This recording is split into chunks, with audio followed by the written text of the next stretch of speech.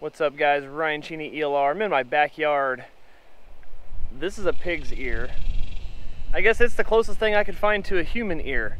We're gonna do an experiment today. This is unusual, but I've seen a lot of people talking about the Trump thing that happened a couple weeks ago. Everybody knows. So there's a lot of misinformation, disinformation, and people that have no information and people that think they know what the hell they're talking about. I happen to know what I'm talking about. And so what I've got today is let me set this pig ear down. I've got my trusty AR-15 right here. 5.56. I've got two different loads of ammunition. 77 grain SMK, which is a hollow point bow tail round. And I've also got a 55 grain soft point that is a hunting type round.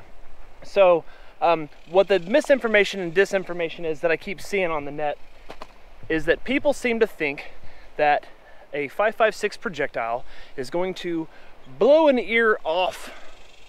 What they don't realize is for a bullet to expand, it needs hydraulic pressure in front of the bullet.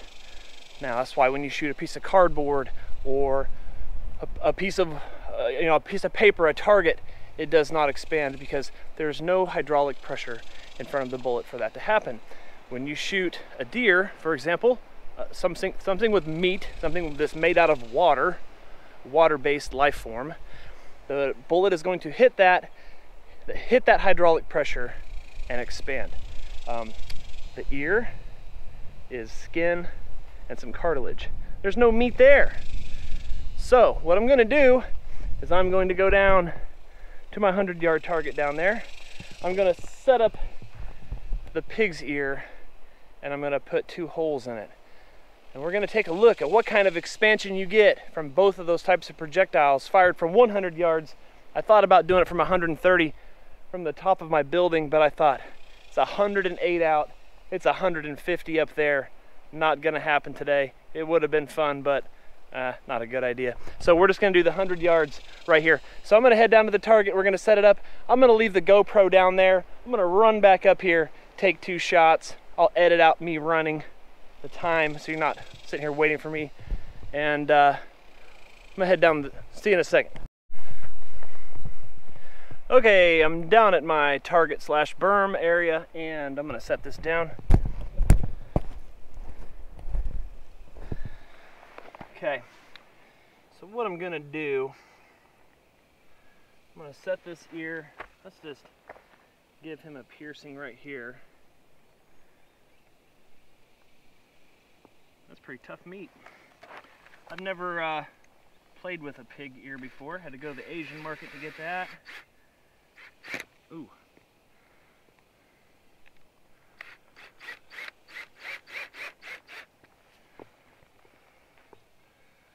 That should work. Let me put one more in it. That's fine. Okay, so here's what I'm gonna do. I'm gonna shoot the 55 grain first, and I'm just gonna put it like right here. And then the 77 grain, I'm gonna put it like right here. So the first shot will be the 55 grain. Second shot, 77 grain. I'm gonna leave the camera right here for the close-up action. There we go. All right, be back in a minute.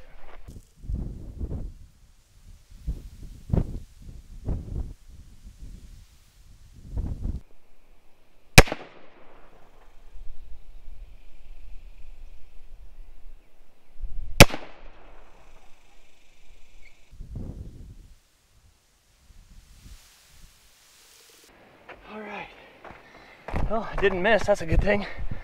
All right, so here we go, let's unscrew it.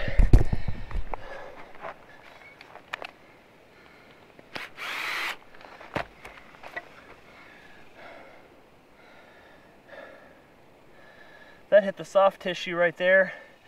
That's the softest tissue. It basically just pierced a hole. Same in the cartilage tissue right here. You can see it didn't, and that's way thicker than a human ear too. There's more hydraulic here than you're gonna find on a human. So the people that are saying Why didn't it blow his ear off? There's why. And that was with more energy than what happened at 130 yards. That right there was 30 yards closer. That was a 77 grain. That's a 55 grain. Poked a hole. So, share this with the people that are spreading disinformation on the internet.